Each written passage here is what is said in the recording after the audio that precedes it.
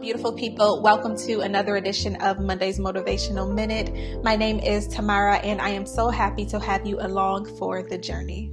Happy Monday and happy May 1st. May is Mental Health Awareness Month, and this is a month that I really cherish as someone who has struggled in silence with depression for many years. I understand the struggle. Over the past few years, there have been many conversations around the topics of mental health and brain health and wellness, and I truly appreciate that and advocate for that.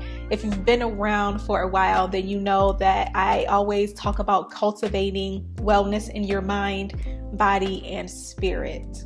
So today, I really want to encourage us all to make our mental health a priority this month and every month after that.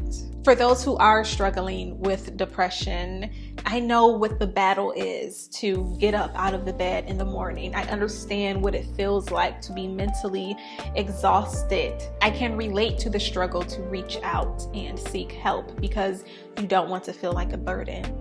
For those who aren't struggling, but maybe you're wondering what are some of the signs and the symptoms for your loved ones, it could be isolation, not answering phone calls, not returning text messages or emails, loss of interest in things that they typically love and enjoy, sleeping a lot but still being drained, changing the subject so they don't have to talk about themselves. And I know all of this because I experience all of this.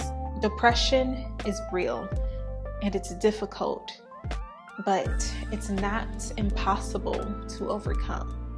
I know how hard it is to take that first step, but if you could sit back and imagine who you are on the other side of that, what would you do today to meet that person, to celebrate that person, to enjoy that person? So this month and every month after that, let's prioritize our mental health. Let's take care of our well-being. You deserve it, and the world deserves you.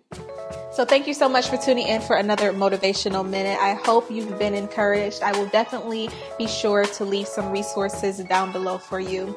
Until next time, peace, love, and light.